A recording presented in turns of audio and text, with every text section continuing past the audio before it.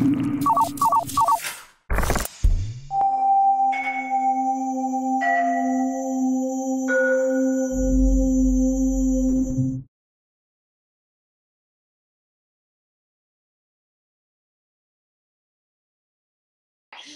we're gonna do some screen sharing here, and let me open up iMovie. And so iMovie is very similar for those of you who have used Final Cut before. I would say that iMovie is very similar. It has a lot of similar kinds of features in terms of like what you can, like the keyboard commands and the things that you can do and the built-in themes, these transitions. You'll notice a lot of them are very similar to what we see in iMovie. Okay, so we have these different areas here that we're working in. We have this upper left area over here where it says My Media. This is where you're gonna import your media. So I am going to import, so I can actually, instead of importing it this way, for me, I don't keep all my stuff as organized as I should. So I'm going to just drag and drop it.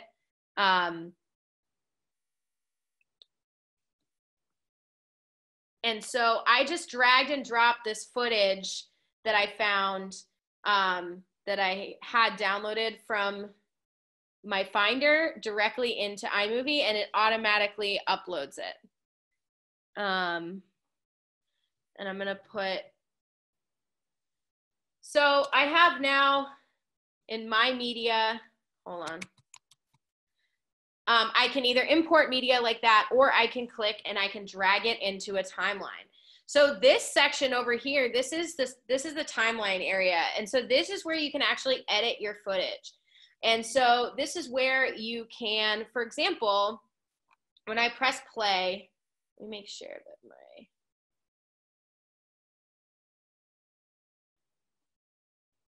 sharing my computer sound. Okay, so when I press play, to show your support and appreciation for healthcare workers, you can write a thank you note to express your gratitude and thank them for being so selfless, courageous, and working so hard on the front line. So at the beginning of this piece of footage, if you notice, there's like a little bit of a gap here between where it starts and when she actually starts talking. So when I go to the edge of a clip, if you notice, this turns into like a little arrow or like a little line with arrows in either direction. And that is telling you that this is the trim tool. So if I go to the edge of a piece of footage and I click and drag it, I can actually have it start right when she starts talking. So that's the trim tool. So now if I press play with the space bar, to show your support and appreciation, there's no gap at the beginning. Okay, so I have her talking right here. And then I have this other footage here. So sometimes it's nice to have, instead of just having footage of somebody talking, you can have footage of them doing the thing that they're describing. So that's called B-roll. So what I just did is I took my B-roll, which is the images, the video of her actually writing the letter, and I dragged it on top of my other footage. So now, if I press play, to show your support and appreciation for healthcare workers, you can write a thank you note. So I'm gonna drag this so that it starts when she's saying, write a thank you note. So I'm gonna click and drag it so that when she says healthcare workers, you can write a thank you note. So that right when she says that, she's now showing it.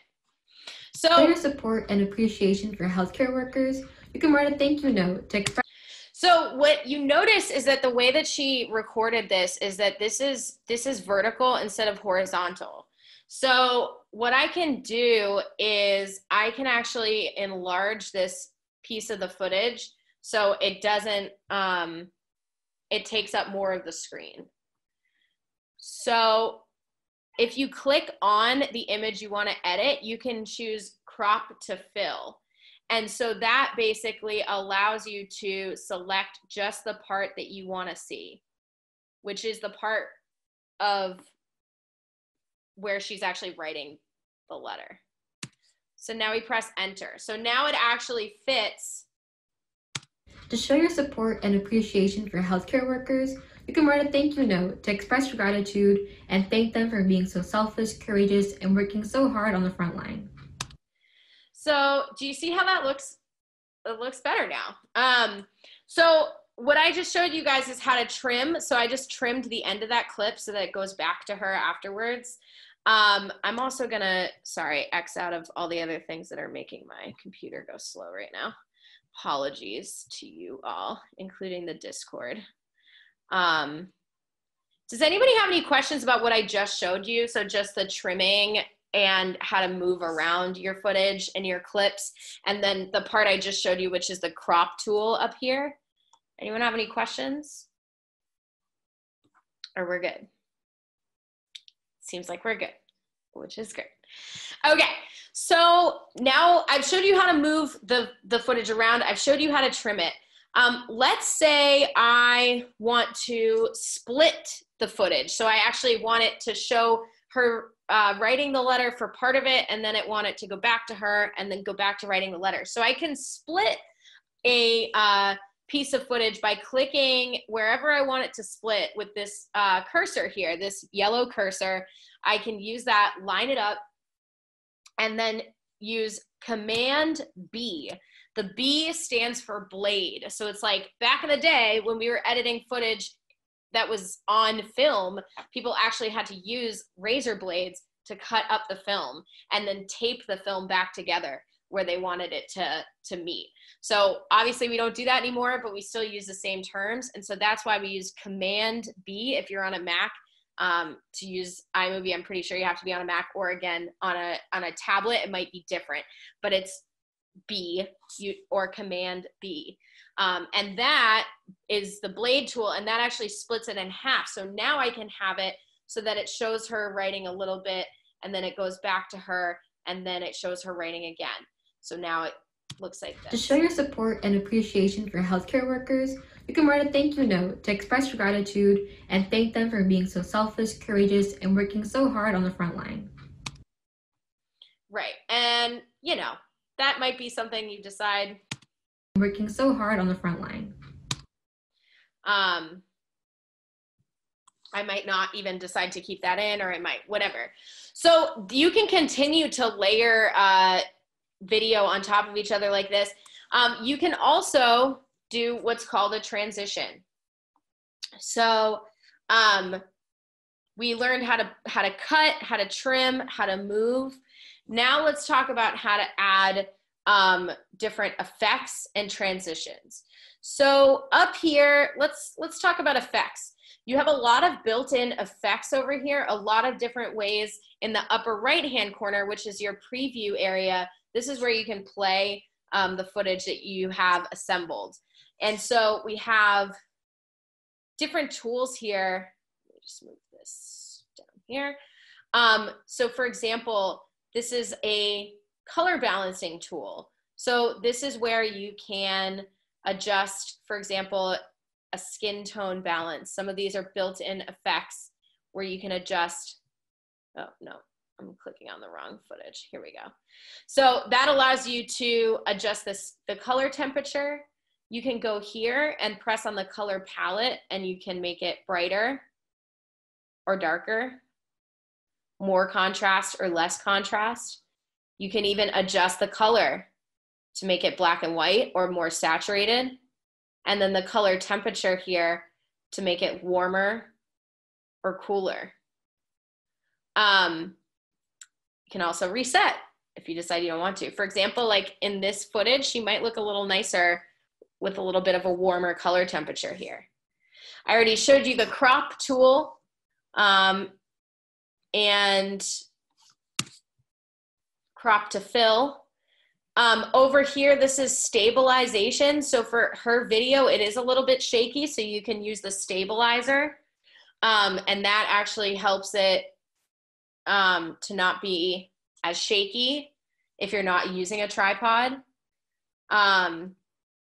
You can also adjust the volume. So in this case, her volume's pretty good, but you can adjust the volume here to make it louder or quieter. And then over here, so this tool is really cool. This is your speed tool. So you can speed it up if you want to. Let's say for her footage of her writing the letter, we want to speed that up. So we go over here and you can make it go fast. 4 times as fast, 2 times as fast. And working so hard on the front line. Oh, it's playing back really chunkily, so I don't know if you guys can see that. But the fast motion and also slow motion tools are really fun. So you can make it go slow. You can also have it go in reverse. So this is really cool. I don't know if I could do this one in reverse, and then it'll be really obvious. Obviously, you wouldn't want to do this for a video that's trying to communicate an important message. And if that's the case, you just click on the footage again if you want to get rid of it and go back to that area and just uncheck reverse. So then you're good. And same thing, you can uncheck reverse and uncheck the fast speed. So filters, these are built in, and these allow you to add different color schemes or different effects to make the footage itself look different.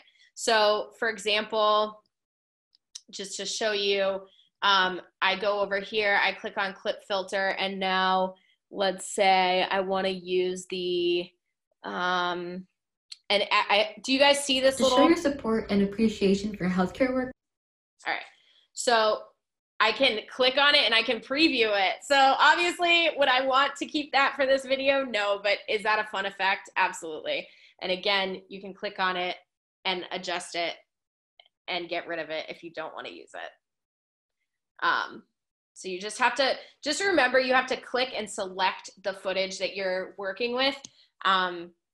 If it's not highlighted and circled in yellow, then you're not gonna be able to adjust this stuff.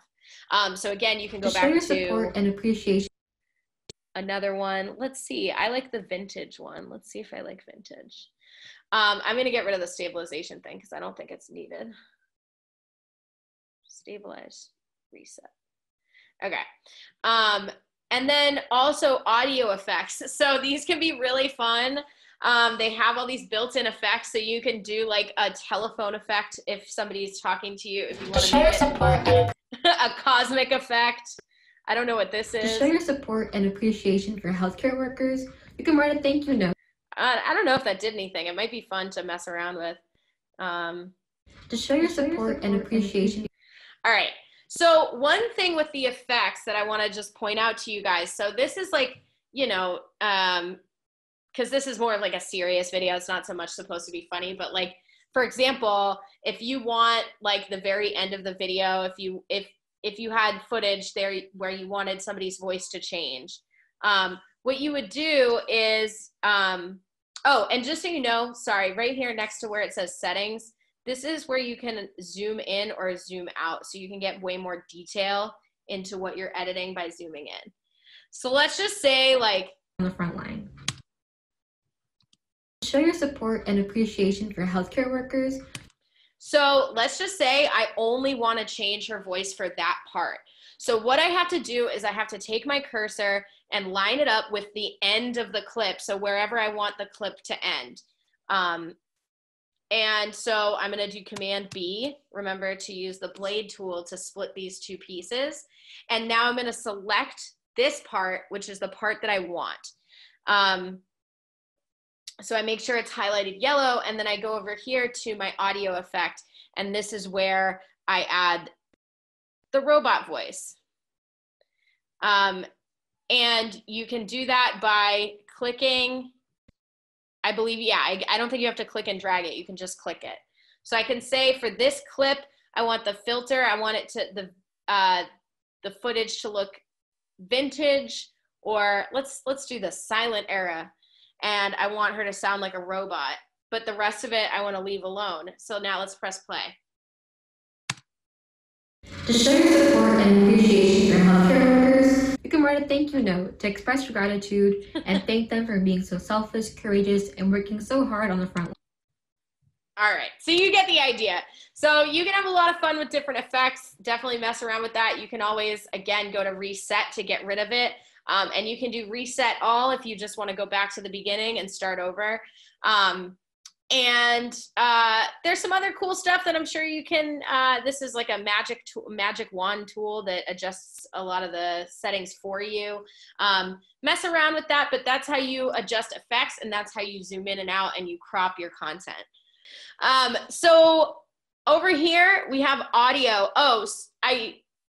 If you want to add music, you can, to the background. So that would be just music that you've already downloaded yourself.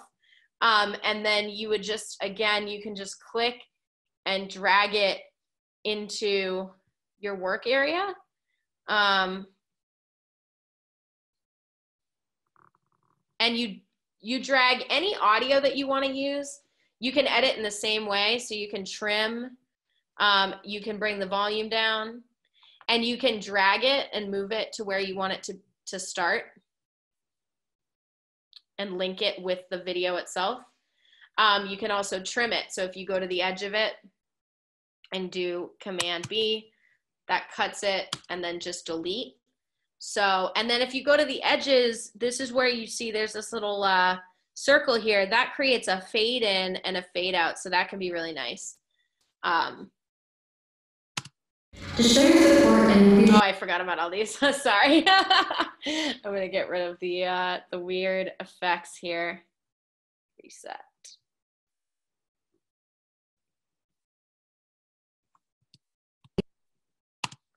To show your support and appreciation for healthcare workers, you can write a thank you note to express your gratitude and thank them for being so selfless, courageous, and working so hard on the front line.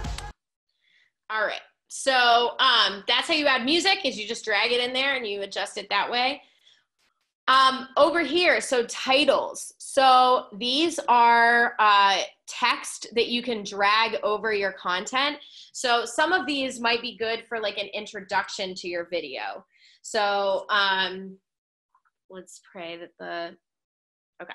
So you can click and highlight this to preview it and to see what it looks like. Something like this one, that looks like more of an intro. So if I want to use this as my intro, I click and I should be able to drag it right to the beginning of this timeline. But apparently this could be the outro of the video. And so to change the title, you just click in here and then you can change it. And you can write something like the end.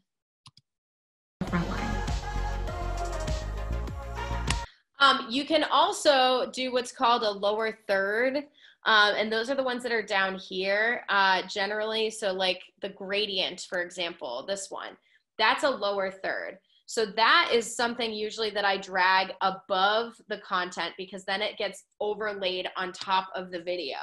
So to show your support and appreciation. Now I can put her name in when she's coming in to talk about, you know. So now I drag this over whichever part of the video I want her name to show up in.